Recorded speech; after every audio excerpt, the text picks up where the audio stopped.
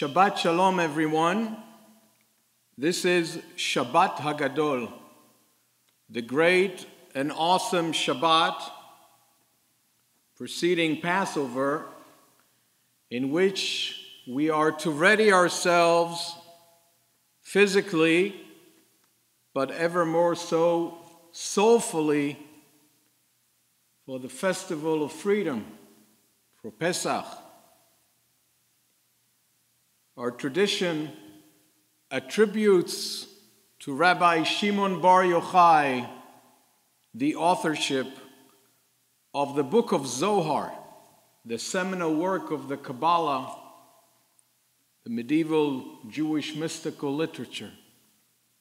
And in the Zohar, Rabbi Shimon Bar Yochai proclaims, Oy lo lemi shechoshev she'atorah hi sipurim be'alma. Woe to he or she who thinks that the Torah is mere epic narrative, mere stories, literary stories.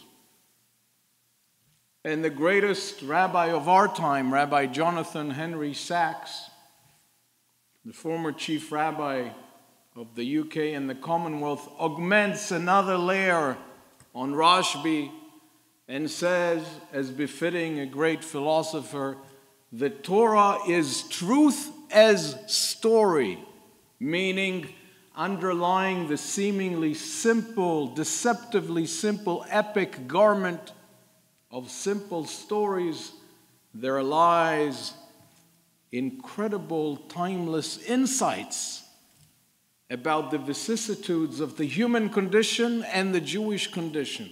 Insights that will continue to loom large as long as eyes can see and men can breathe, as one William Shakespeare once puts it.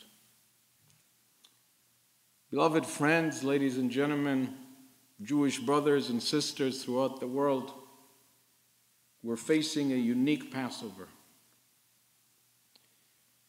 And every Passover during the holiday, on the seventh day of Passover, we read a story.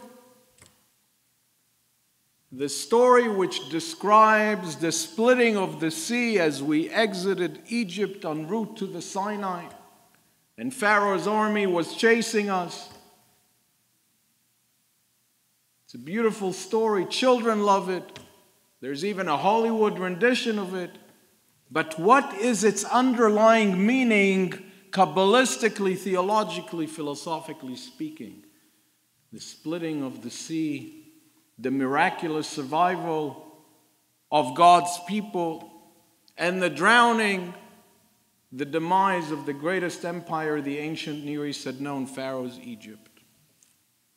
To understand that, we need to remember that once upon a time, the Germanic Emperor Wilhelm II asked one of his aides, a foremost diplomat, "Give me a proof for the existence of God." As if such a thing is possible. God is spiritual, infinite, abstract. You cannot lend empirical credence to spiritual truth. Nevertheless, one of Wilhelm II's aides told him, "You want a proof for the existence of God?" The Jews, the Jewish people. How come all the other ethnicities which surrounded all the other nations, the Jewish people, the Canaanites and the Hittites and the Amorites, they have all been relegated to the dusty bookshelves of history, and only the Jewish people is an Am Olam, which means both an eternal people and a global cosmopolitan people. How come we're still around? Asked the German philosopher of history, Georg Wilhelm Friedrich Hegel. How come every Shabbat after we read the Haftarah, the prophetic scriptural section, we thank the Almighty who promised us in His holy name, Shelo yichben nero leolam va'ed, that our candle shall never be extinguished. Every morning service we read twice Psalm 20, which states, Ele vareche ve'ele vasusim. The great historical empires, the Roman, Greek empires, the Soviet Union, they hinged their existence on horses and chariots. on what Paul Kennedy, the Harvard scholar, called iron and gold in his magisterial work, The Rise and Fall of Great Empires. Only the Jewish people invested its existence in faith, in spirituality. And so, beloved friends, the story of the splitting of the sea is the story of the greatest miracles in geopolitical history. That one tiny nation from the ancient Near East not only survived 2 millennia in the absence of political sovereignty, but became a great world leader in the history of ideas, the ideas that fashioned the moral and political furniture of humankind, the idea that we're all created in God's image, which paved the road to democracy and human rights and all the great political virtues of our time.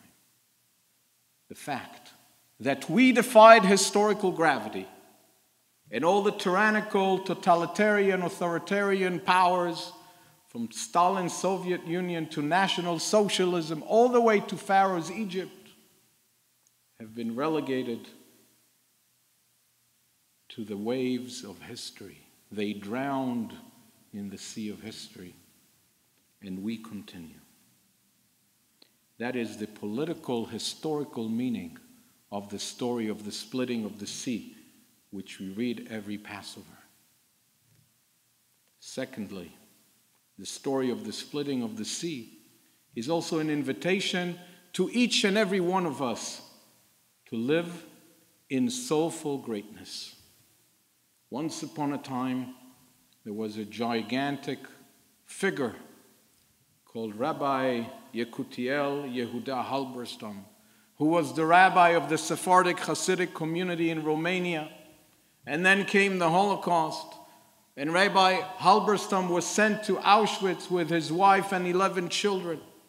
And he made a vow, he made an oath, that should he survive this hell upon earth, this inferno, this genocidal hell upon earth, he will dedicate his life to bringing more life and more holiness to the world. And Baruch Hashem, thank God, Rabbi Halberstam survived the Holocaust. But his wife did not. And 10 of his children did not. They perished in the death camps. His one surviving child passed away from typhus after the war. What did this man do? In the displaced persons camp, as a survivor of genocide, he raised money for Torah, for spirituality, for light, for hope. He went to Mexico, the United States, raised money for Torah. Then he settled in Israel, and he established a Hasidic municipality called Kiryat Sanz, just north of the coastal city of Netanya, north of Tel Aviv. And then he fulfilled his vow, his oath from Auschwitz, that should he survived, he will dedicate his life to holiness, to bringing more life in place of death, more hope in place of despair, more Jewish souls. To paraphrase what Rabbi Sachs said about the Lubavitcher Rebbe, Rabbi Halberstam also made an undying oath that as the Nazis searched out every Jew in the world with hate, he will dedicate his life to bringing more Jewish souls to this world with love. And so he established a hospital in Israel called the Laniado Hospital. That's how he lived up to his promise to the Almighty. And from then until now, many, many, countless thousands of souls came into this world. Jewish souls, Christian souls, Muslim souls. That's how Rabbi Halberstam fulfilled his vow. And Rabbi Halberstam remarried and had more children who became great Torah scholars and giants in their own right. And he authored innumerable works of Torah and sanctity and holiness and truth. And he also authored his entire commentary on the Torah called Shefa HaChaim, which means the abundance of life. The abundance of life. This is Rabbi Halberstam. People like Rabbi Halberstam are like a spiritual Everest. We can behold their stature in admiration and awe. and only strive to emulate their greatness. People like that also defy history. They also exemplify the splitting of the sea. The world is exploding. They lose everyone and everything, but they remain internally unscathed, intact. In Kabbalah and Hasidism, we call this hishtavut, equanimity. A person who has such monumental inner reservoirs of faith and cleaving dvekut to Hashem, even genocide is mere noise, external noise to such a person. So, beloved friends, as we face shoulder to shoulder with the rest of the human family, this unprecedented health crisis in the history, not only of modern times, but human civilization writ large, let us have perspective. We are the people who 7 decades ago lost 1 out of 3 members of our people to genocide. God's eternal people fears not the long road to freedom, and God willing, the shorter route, the shorter path to healing. Remember, our people has gone through far worse crises, and so did this world. 7 decades ago, 50 million people died, were murdered because of the folly of Nazi and fascist atrocities.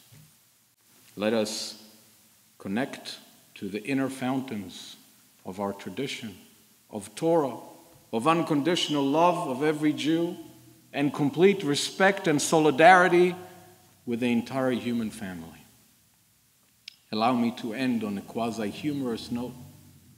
When I was a kid, one of the TV shows I liked to watch was the Transformers. Some of you might remember this song. Transformers, more than meets the eye.